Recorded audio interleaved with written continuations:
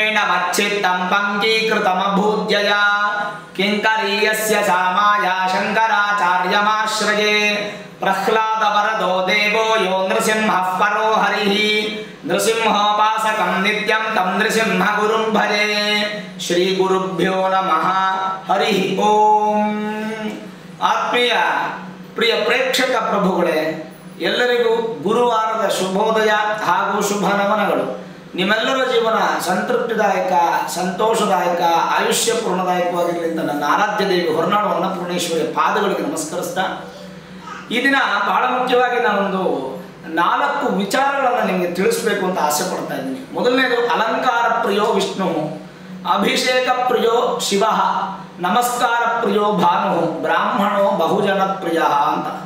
ಈ ಶ್ಲೋಕವನ್ನು ಸಾಧಾರಣ ಕೇಳಿರ್ತೀರ, ಯಾವುದನ್ನು ಕೇಳಿದ್ರು ಕೊನೆಯ ಶ್ಲೋಕವನ್ನು ಕೇಳಿರ್ತೀರ. ನಿಮಗೆಲ್ಲ ಗೊತ್ತೇ ಇದೆ, ವಿಷ್ಣುಗೆ ಅಲಂಕಾರ ಅಂದರೆ ಬಹಳ ಪ್ರೀತಿ. ಅಂದದ ಆರಾಧಕರು ಯಾರು? ನಾರಾಯಣ. ಅಂಥ ನಾರಾಯಣನಿಗೆ ಅಲಂಕಾರ ಮಾಡಿದ್ರೆ ಪ್ರೀತನಾಗ್ತಾನಂತೆ. ಪ್ರೀತ ಅಂದರೆ ಸಂತೋಷ ಪಡ್ತಾನೆ ಅಂತ.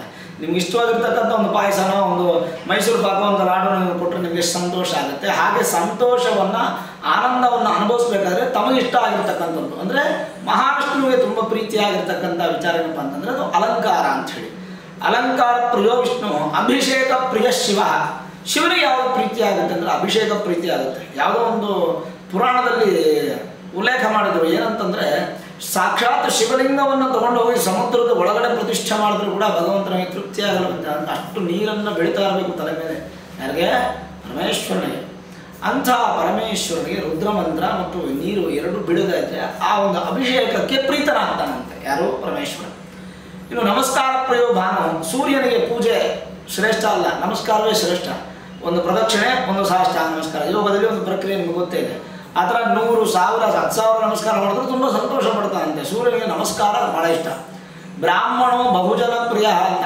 ಬ್ರಾಹ್ಮಣರು ಅಂತಕ್ಕಂಥವ್ರು ಬಹುಜನ ಪ್ರಿಯ ಅಂತಿದ್ದು, ಅದು ಕಾಲಕ್ಕೆ ಭೋಜನ ಪ್ರಿಯ ಅಂತ ಆಯಿತು. ಎಲ್ಲ ಒಳ್ಳೆ ಹೊಟ್ಟೆ ತುಂಬ ಊಟ ಮಾಡುವಂಥವ್ರು ಬ್ರಾಹ್ಮಣರು ಅಂತಕ್ಕಂಥ ಒಂದು ವಾಕ್ಯವನ್ನು ಹೇಳ್ತಾ ಬಂದರು. ಆದರೆ ನಿಜವಾದ ಅರ್ಥ ಅದು ತಿಳ್ಕೊಳ್ಳಿ. ಬ್ರಾಹ್ಮಣ ಬಹುಜನ ಪ್ರಿಯ ಅಂತ ಅಂದರೆ ಎಲ್ಲರಿಗೂ ಪ್ರೀತಿಯಾಗಿರ್ತಕ್ಕಂಥ ವ್ಯಕ್ತಿ ಬ್ರಾಹ್ಮಣನು ಅಂತ. ಬ್ರಾಹ್ಮಣ ಅಂತಕ್ಕಂಥ ವಂಶಪಾರಂಪರೆ ಬರ್ತಕ್ಕಂಥದ್ದಲ್ಲ. ಯಾರಿಗೆ ಬ್ರಹ್ಮಜ್ಞಾನ ಇದೆ, ಯಾರಿಗೆ ಆ ಒಂದು 10 ಜನಕ್ಕೆ ಒಳ್ಳೇದು ಮಾಡಬೇಕಂತ ಮನಸ್ಸಿದೆ, ಅವನನ್ನು ಬ್ರಾಹ್ಮಣ ಅಂತಾರೆ. ನಿಮಗೆ 10 ಜನಕ್ಕೆ ಒಳ್ಳೇದು ಮಾಡೋಂಥ ಮನಸ್ಸಿದೆಯಾ, ನೀವು ಬ್ರಾಹ್ಮಣರೇ. ಅದನ್ನು ನೀವು ಮುಖ್ಯವಾಗಿ ತಿಳ್ಕೊಳ್ಬೇಕಾಗತ್ತೆ. ನಾನು ಯಾವುದೇ ಜಾತಿ ವಿಚಾರ ಮಾತಾಡ್ತಿಲ್ಲ. ಯಾಕೆಂತಂದರೆ ಬ್ರಾಹ್ಮಣ ಅಂತಕ್ಕಂಥದ್ದು ಯಾರು ಅಂತ ನಾವು ತಿಳ್ಕೊಬೇಕು. ಬ್ರಹ್ಮಜ್ಞಾನ ಯಾರಿಗಿರುತ್ತೋ ಅವನನ್ನು ಬ್ರಾಹ್ಮಣ ಅಂದರು. ಇರಲಿ ಪ್ರೇಕ್ಷಕರೇ, ಕೆಲವೊಂದು ವಿಚಾರಗಳನ್ನು ತಿಳ್ಕೊಳ್ಬೇಕಾಗತ್ತೆ. ಕೆಲವೊಂದು ನದಿ ಮೂಲ ಋಷಿ ಮೂಲ ವೃದ್ಧಿ ಇರತಕ್ಕಂಥದ್ದು ಒಳ್ಳೆಯದು. ಇರಲಿ, ಇವತ್ತಿನ ನಿತ್ಯ ಪಂಚಾಂಗವನ್ನು ನೋಡೋಣ. ದಿನಾಂಕ 25/4/2019 ಗುರುವಾರ, ಸ್ವಸ್ತಿ ಶ್ರೀ ವಿಕಾರಿನಾಮ ಸಂವತ್ಸರದ ಉತ್ತರಾಯಣ, ವಸಂತ ಋತು ಚೈತ್ರ ಮಾಸ, ಕೃಷ್ಣ ಪಕ್ಷ ಷಷ್ಠಿ. ಅಂದರೆ ಮಧ್ಯಾಹ್ನ 12 ಗಂಟೆ 16 ನಿಮಿಷದವರೆಗೂ ಷಷ್ಠಿ ಇರುತ್ತೆ. ಅದಾದ ನಂತರ ಸಪ್ತಮಿ ಪರಿಪೂರ್ಣವಾಗಿರುತ್ತೆ. ಪೂರ್ವಾಷಾಢ ನಕ್ಷತ್ರ, ಸಿದ್ಧಿಯೋಗ, ವಣಿಜ ಕರಣ. ಸೂರ್ಯೋದಯ ಬೆಳಗ್ಗೆ 6 ಗಂಟೆ 3 ನಿಮಿಷಕ್ಕೆ, ಸೂರ್ಯಾಸ್ತ ಸಂಜೆ 6 ಗಂಟೆ 32 ನಿಮಿಷಕ್ಕೆ. ರಾಹುಕಾಲ ಮಧ್ಯಾಹ್ನ 1 ಗಂಟೆ 51 ನಿಮಿಷದಿಂದ 3 ಗಂಟೆ 25 ನಿಮಿಷದವರೆಗೂ. ಯಮಗಂಡ ಕಾಲ 6 ಗಂಟೆ 3 ನಿಮಿಷದಿಂದ 7 ಗಂಟೆ 57 ನಿಮಿಷದವರೆಗೂ. ದುರ್ಮುಹೂರ್ತ 10 ಗಂಟೆ 13 ನಿಮಿಷದಿಂದ 11 ಗಂಟೆ 3 ನಿಮಿಷದವರೆಗೂ. ಈ ಸಮಯದಲ್ಲಿ ಯಾವುದೇ ಶುಭ ಕಾರ್ಯ ಹಾಗೂ ಪ್ರಯಾಣವನ್ನು ಪ್ರಾರಂಭ ಮಾಡಬೇಡಿ. ಈ ದಿನ ಪೂರ್ವಾಷಾಢ ನಕ್ಷತ್ರವಲ್ಲವೇ, ಹಾಗಾಗಿ ಈ ದಿನ ಹುಟ್ಟುವಂಥ ಮಕ್ಕಳಿಗೆ ಶುಕ್ರ ದಶೆ ಪ್ರಾಪ್ತಿಯಾಗುತ್ತೆ. ತನ್ಮೂಲಕ ಉತ್ತಮ ಭವಿಷ್ಯ ಸಿದ್ಧಿಯಾಗುತ್ತೆ. ಪ್ರಿಯ ವೀಕ್ಷಕರೇ, ನೀವೇನಾದರೂ ಈ ವಿಡಿಯೋನ ಮೊದಲನೇ ಬಾರಿ ನೋಡ್ತಾ ಇದ್ದರೆ ನಮ್ಮ ಚಾನಲ್ಗೆ ಸಬ್ಸ್ಕ್ರೈಬ್ ಆಗಿ. ಸಬ್ಸ್ಕ್ರೈಬ್ ಆದ ನಂತರ ಬೆಲ್ ಐಕಾನನ್ನು ಪ್ರೆಸ್ ಮಾಡಿ. ಅದನ್ನು ಪ್ರೆಸ್ ಮಾಡೋದ್ರಿಂದ ನಾವು ಅಪ್ಲೋಡ್ ಮಾಡುವಂಥ ವಿಡಿಯೋ ಕ್ಷಣಾರ್ಧದಲ್ಲಿ ನಿಮ್ಮ ಕೈಗೆ ಬಂದು ಸೇರುತ್ತೆ. ಅದಲ್ಲದೆ ವಿಡಿಯೋ ಇಷ್ಟ ಆಗಿರೋ ಲೈಕ್ ಮಾಡಿ, ನಿಮ್ಮ ಸ್ನೇಹಿತರು ಬಂಧುಗಳು ನೋಡಬೇಕಾದ್ರೆ ಶೇರ್ ಮಾಡಿ. ಅದರಿಂದ ಭಾಳಷ್ಟು ಅನುಕೂಲ ಆಗ್ತಕ್ಕಂಥದ್ದು. ಈ ದಿನದ 12 ರಾಶಿ ಗೋಚಾರ ಫಲ. 12 ರಾಶಿಗಳ ಫಲಾಫಲವನ್ನು ನೋಡಿದರೆ ಮೊದಲಿಗೆ ಮೇಷರಾಶಿಯವರು ಈ ದಿನ ಸಾಧಾರಣ ಫಲದಾಯಕವಾಗಿದ್ದು, ಹಣಕಾಸಿನ ವ್ಯವಹಾರಗಳಲ್ಲಿ ಸ್ವಲ್ಪ ತೊಂದರೆಗಳು ಅನುಭವಿಸ್ತಕ್ಕಂಥ ದಿನ ಆಗುತ್ತೆ. ನಂಬಿಕಸ್ಥರಿಂದ ಮೋಸ ಹೋಗುವಂಥ ಸಾಧ್ಯತೆ ಹೆಚ್ಚಾಗಿದೆ. ಮತ್ತು ಮೂಳೆಗೆ ಸಂಬಂಧಪಟ್ಟಂಥ ತೊಂದರೆಗಳು, ಸಮಸ್ಯೆಗಳು ಬರುವಂಥ ಸಾಧ್ಯತೆ. ಸ್ವಲ್ಪ ಆರೋಗ್ಯದ ಕಡೆ ಹೆಚ್ಚು ಗಮನ ಕೊಡ್ತಕ್ಕಂಥದ್ದು ಒಳ್ಳೆಯದು. ಶುಭ ಕಾರ್ಯಗಳು ವಿಳಂಬವಾಗುವಂಥ ಸಾಧ್ಯತೆ ಮೇಷರಾಶಿಯವರಿಗೆ ಈ ದಿನ. ಹಾಗಾಗಿ ಈ ದಿನ ಈ ದೋಷವನ್ನು ಪರಿಹಾರ ಮಾಡಿಕೊಳ್ಬೇಕಾದ್ರೆ ಭಾಳ ಸುಲಭ. ಗುರುವಿನ ದೇವಸ್ಥಾನಕ್ಕೆ ಹೋಗಿ ಒಂದು ನಮಸ್ಕಾರವನ್ನು ಮಾಡಿ, ಸಾಧ್ಯವಾದರೆ ದಕ್ಷಿಣಾಮೂರ್ತಿಗೆ ಒಂದು ಅರಿಶಿಣದ ಪುಷ್ಪದಿಂದ ಅರ್ಚನೆ ಮಾಡಿಸಿ, ಖಂಡಿತ ಒಳ್ಳೆಯದಾಗುತ್ತೆ. ಇನ್ನು ವೃಷಭ ರಾಶಿಯವರಿಗೆ ಈ ದಿನ ತೃಪ್ತಿದಾಯಕವಾಗಿದ್ದು, ಭಾಗ್ಯಸ್ಥಾನದ ಫಲಗಳು ಅಭಿವೃದ್ಧಿ ಆಗುವಂಥ ಸಾಧ್ಯತೆಗಳು ಹೆಚ್ಚಾಗಿದೆ. ಆಸ್ತಿ ವಿಚಾರದಲ್ಲಿ ಜಯಪ್ರಾಪ್ತಿಯಾಗುವಂಥದ್ದು. ಆರೋಗ್ಯದಲ್ಲಿ ಅಭಿವೃದ್ಧಿಯನ್ನು ಕಾಣ್ತೀರಾ. ಹಣಕಾಸಿನ ವಿಚಾರದಲ್ಲಿ ಭಾಳಷ್ಟು ದುಂದುವೆಚ್ಚ ಮಾಡ್ತೀರಾ, ಆದರೂ ಒಳ್ಳೆ ಕೆಲಸಕ್ಕೆ ದುಂದುವೆಚ್ಚ ಮಾಡ್ತೀರಾ.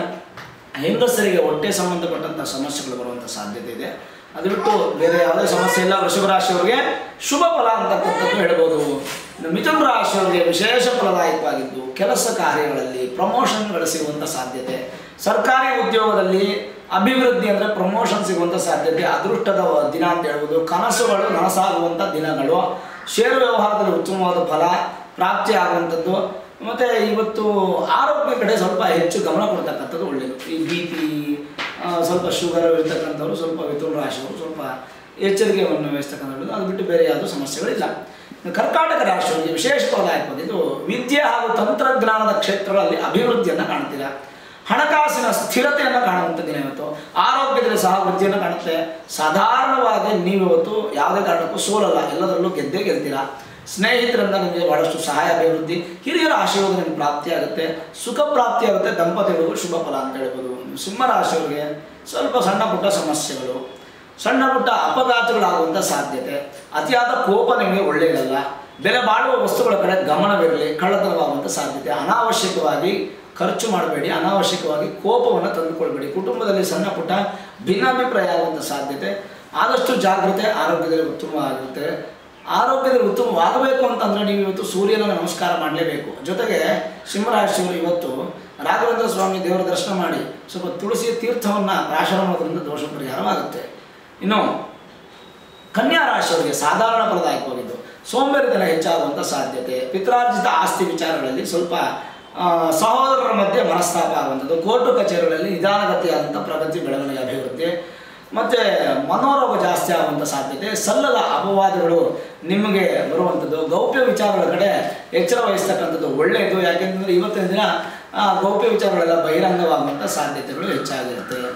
ಇನ್ನು ತುಲಾ ರಾಶಿಯವರಿಗೆ ದಿನ ಲಾಭದಾಯಕವಾಗಿದ್ದು ವ್ಯವಹಾರ ಹಾಗೂ ವ್ಯಾಪಾರಗಳಲ್ಲಿ ಅಧಿಕವಾದಂಥ ಧನಲಾಭ ಪ್ರಾಪ್ತಿಯಾಗುವಂಥದ್ದು. ಮನೆಯಲ್ಲಿ ಶುಭ ಕಾರ್ಯಗಳು ನಡೆಯುವಂಥ ಸಿದ್ಧತೆಗಳು ನಿಮಗಾಗುತ್ತೆ. ವಿದೇಶಿ ಪ್ರಯಾಣದ ಅನುಕೂಲಗಳು ಹೆಚ್ಚಾಗುವಂಥದ್ದು. ಸ್ಥಿರತೆಯನ್ನು ಕಾಣ್ತೀರಾ. ಆರೋಗ್ಯದಲ್ಲಿ ವೃದ್ಧಿ ಕೂಡ ಸಹ ಇರುತ್ತೆ. ಸ್ಥಿರ ಆಸ್ತಿ ಖರೀದಿಸುವಂಥ ಮನಸ್ಸು, ಯೋಗ ನಿಮಗಿರೋದ್ರಿಂದ ಪ್ರಯತ್ನ ಪಡಿ, ಖಂಡಿತವಾಗಲೂ ತುಲಾ ರಾಶಿಯವರಿಗೆ ಯಶಸ್ಸಾಗುತ್ತೆ. ವೃಶ್ಚಿಕ ರಾಶಿಯವರಿಗೆ ಮಿಶ್ರ ಫಲದಾಯಕವಾಗಿದ್ದು ನಿಮ್ಮ ಸಮಸ್ಯೆಗಳು ಖಂಡಿತವಾಗಲೂ ಸುರಿಮಳೆ ಅಂತಕ್ಕಂಥದ್ದು ಸಮಸ್ಯೆಗಳು ಜಾಸ್ತಿ ಬರುತ್ತೆ. ಅಂದರೆ ಹೇಳಿದಲ್ಲ, ಏನಪ್ಪ ಸಮಸ್ಯೆ ಸುರಿಮಳೆಗಳೇ ಜಾಸ್ತಿ ಅಂತ, ಅಂಥ ಸಮಸ್ಯೆ ಸುರಿಮಳೆಗಳನ್ನು ಆರಾಮಾಗಿ ನೀವು ಕ್ಲಿಯರ್ ಮಾಡ್ಕೊಳ್ತೀರಾ. ಯಾವುದೇ ಯೋಚನೆ ಇಲ್ಲ.